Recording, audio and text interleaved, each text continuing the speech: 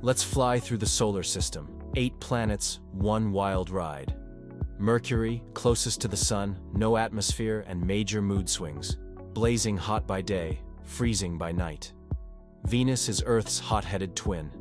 Thick clouds, backward spin, hotter than Mercury. Drama included.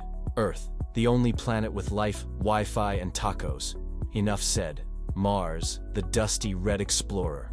Home to the tallest volcano and future humans, if we like ice and isolation.